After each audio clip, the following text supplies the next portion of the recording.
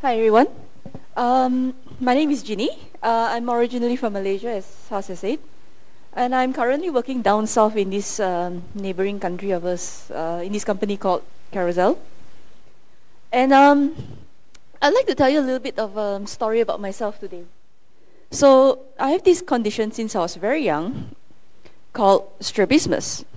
So for some of you who are not familiar with what strabismus means, the common word for it is called a squint. So what has this got to do with my talk?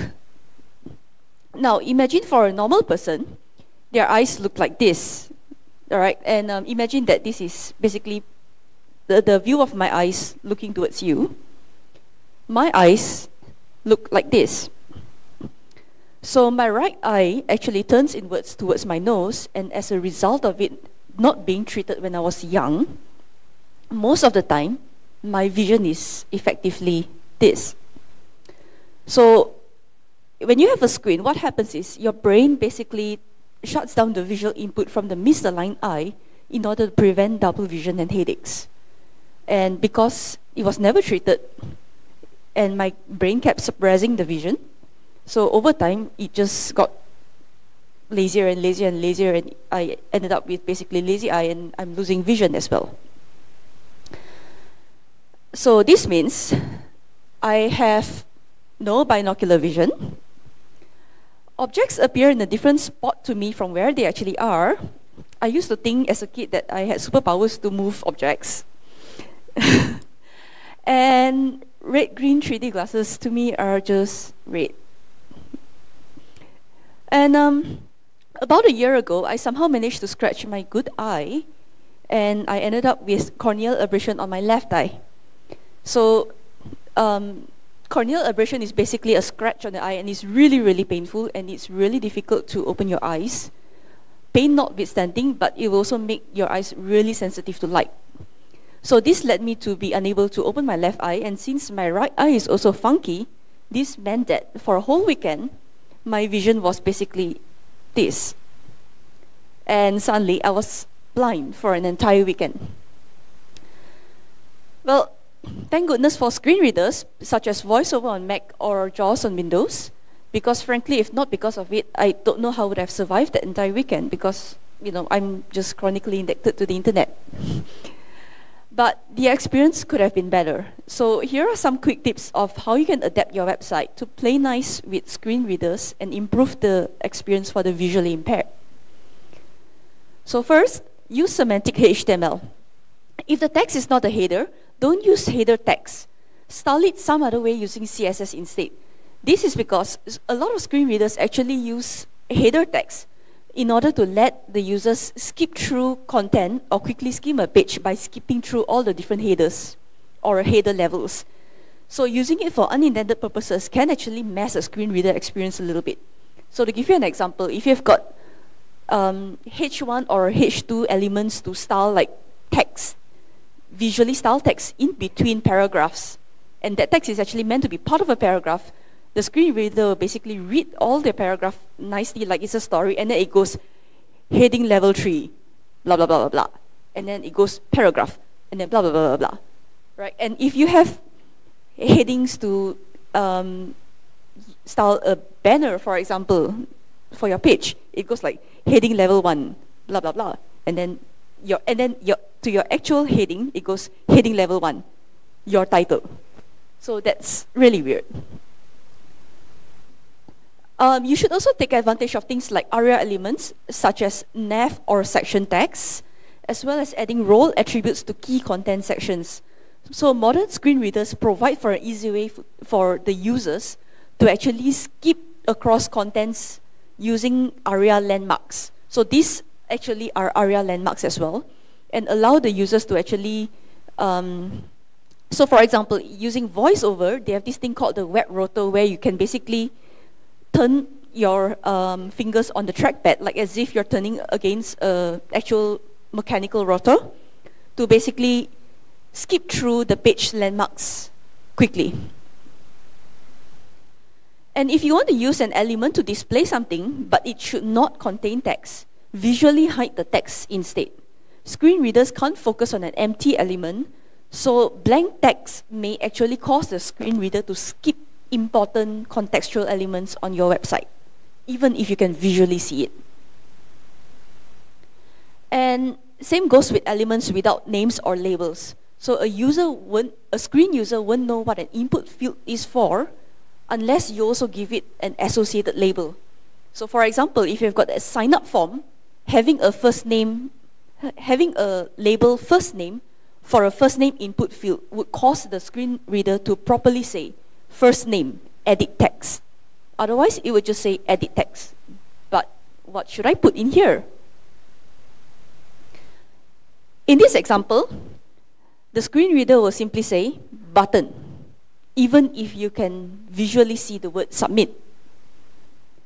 Add the word submit instead so that the screen reader would say submit, button.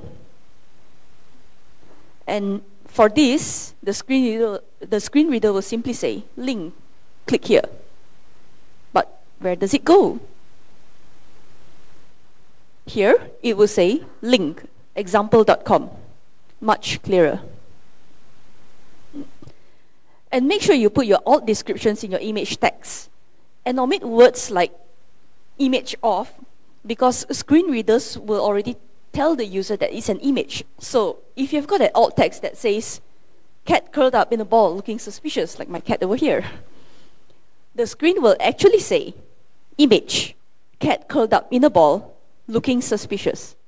And by the way, screen readers also respect punctuation marks. So you should actually write your alt text properly with punctuation marks. And if you want to do things like on hover menus or, hover menus and fancy things with JavaScript, make sure the underlying HTML elements and the structure of the menu is actually still accessible via the DOM so that the screen readers can focus into it.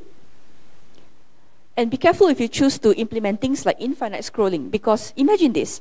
If a blind user wants to click a link at the page footer, all right, or want to see if there's anything at the page footer. But when you scroll down, the page loads more content and then gets longer. So when does the page actually end? Will I ever get to the bottom of the page?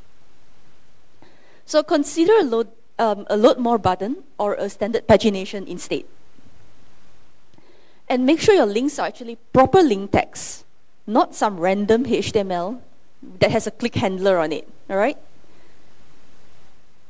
And finally, consider fonts and colors that you use in your website. Make sure that there's sufficient contrast. And I challenge you to read this, right? Make sure the size is legible enough. Yes, that's on purpose, by the way. And especially on mobile websites, try not to prevent the user from being able to zoom in and out. So don't set max zoom on your viewports.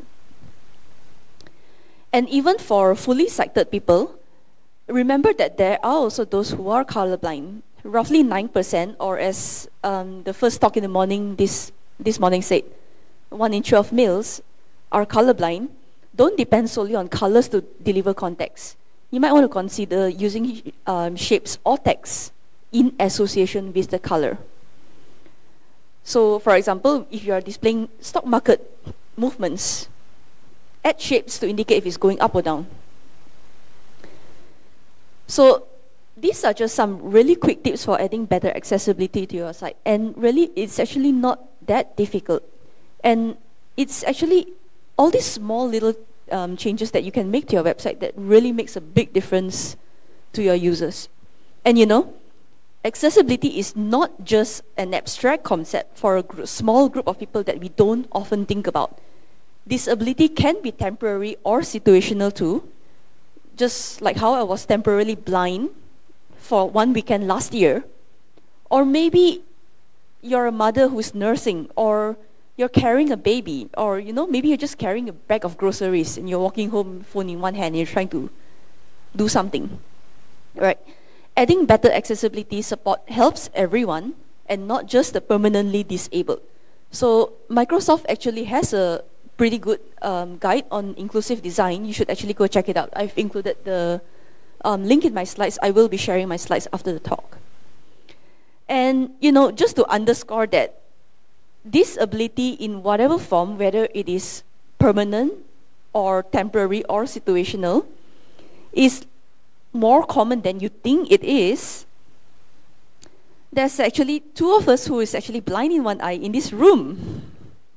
So here's Kevin and I showcasing where our blind eyes are.